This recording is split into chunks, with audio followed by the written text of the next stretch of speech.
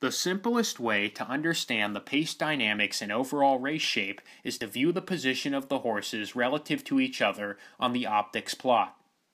The x-axis represents the early pace position, or where the horse should be at the first call. The farther to the left on the plot, the closer to the lead positionally a horse is at the first point of call. The y-axis represents the early pace velocity of a horse. The pace velocity is a measurement of how fast a horse runs from the first point of call to the second. So the higher up on the y-axis a horse lies, the faster the horse is to the second point of call. Then, if you view the plot on the white diagonal line from top left to lower right, you'll get a very good sense of where in the race a horse will be positioned turning for home. And that is where a horse's finishing ability comes into play. Each horse is surrounded by a circle or a square. The geometrical shape and its size let you know a horse's closing pace velocity, or its finishing ability.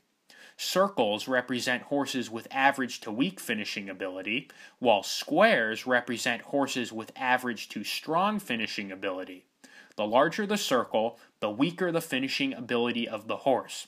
The larger the square, the stronger the finishing ability of the horse. Each optics plot is divided into 4 quadrants. Quadrant 1 represents speed horses or pressers with good early pace position and velocity. Quadrant 2 represents stalkers or mid-pack types. Quadrant 3 also represents speed horses or pressers, but ones who lack early pace velocity. And Quadrant 4 represents mid-pack types or deep closers. The placing and spacing of the horses on the plot is important because it represents the pace dynamics during the early parts of the race, while the geometric shapes let you know a horse's finishing ability. Once you understand the race shape, you'll have a very good idea of who the contenders are based on the pace and flow of the race.